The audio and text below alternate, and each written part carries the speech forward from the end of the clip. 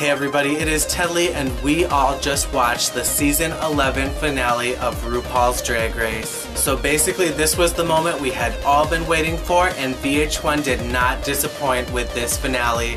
Now, not only did they give us the necessary things that we needed to make this a finale, but they threw in a whole bunch of extra goodies just for us. And so you know what? I'm gonna cover as much as I remember right now because I saw it once and I'm doing this review. Okay, well, so to begin, of course, they gave them all a little snippet, you know, of like their little canned footage of this moment built up to now, all the top four. And you know, they did it super VH1 style, you know, they had to do it up, you know, they had to give a little bit of that flavor into it, of course. And so, you know, they put them in black and white. It also kind of reminded me a little bit of Maury when they come before backstage, you know, no, I ain't the baby daddy because she slept with like 15 different men, you know, so it was a real good clip that they did and then put together. So I was definitely impressed with they stepping it up, especially with the set this time. They definitely updid this shit, just like Chad Michaels, updo with this season finale. Now there was so much good shit going on here, but so you know what, another plus that I liked about this finale is with these little canned moments for the top four queens, it also included a celebrity appearance in each little clip. The first one with Akira had Fortune Feimster doing her cop role again, and Cheyenne Jackson came back as well to be a cop later on to explain how the battle for the top is. And not only that, but New York was back from Flavor of Love and I Love New York and all the amazing VH1 shows of the past. She was back to help out. Who else was there? Was T.S. Madison. Oh yeah, and then the very last one was the exercise queen from earlier in the season. So she had another moment to come back up on the show, so it was super cute.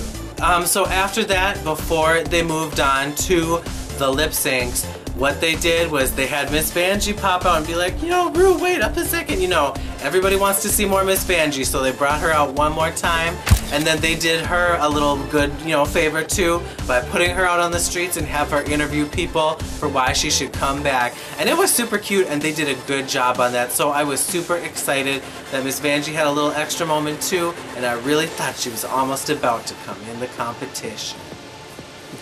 But so then it gets to it, and it's like who's gonna lip sync against who, and so anyways, Silky was the one that got to go first, and for some reason when she was on the stage from beginning to end, I swear to God, she looked petrified, like scared for her life. Like I don't even know what it was or why or what's going on, but she just didn't look comfortable, excited, anything for this. I think she knew that she was like the least liked of the top four, and she was just not feeling being put in this position. And so then she didn't even really say the name of Brooklyn, she just like put her hand over to be like, I pick her.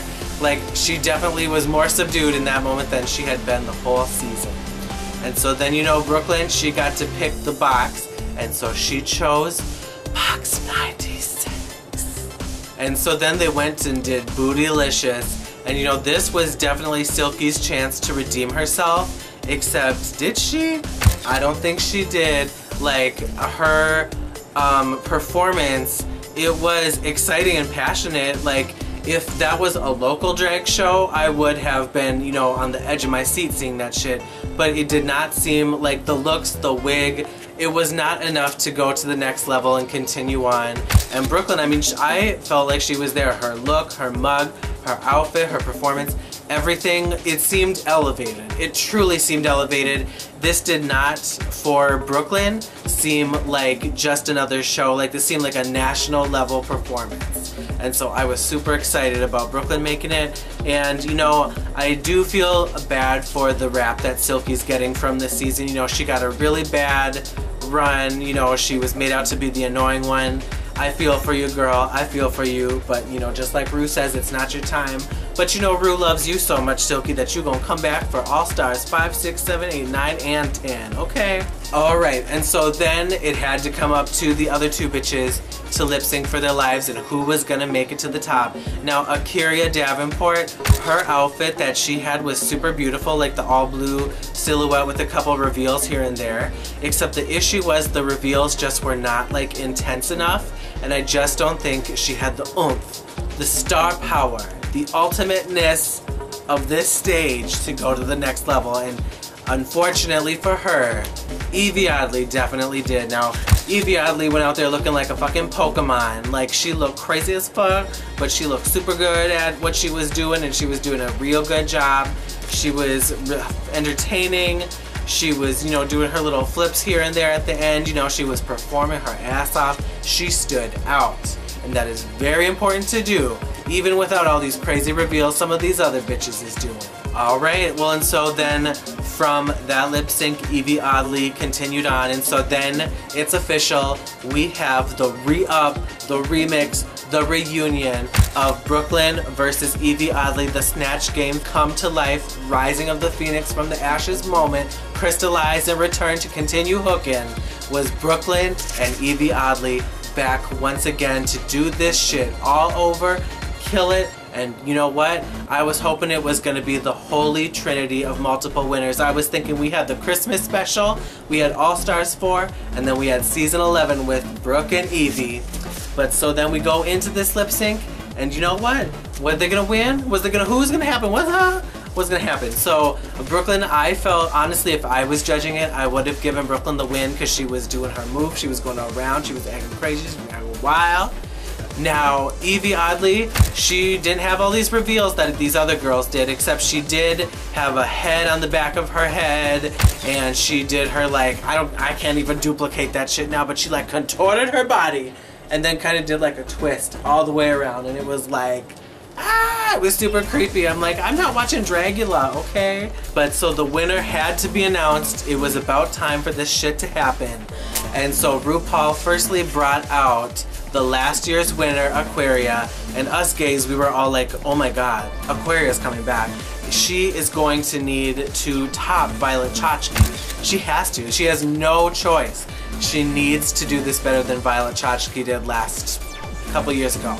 But that was like the ultimate dress to live up to, the ultimate dress to not fuck up.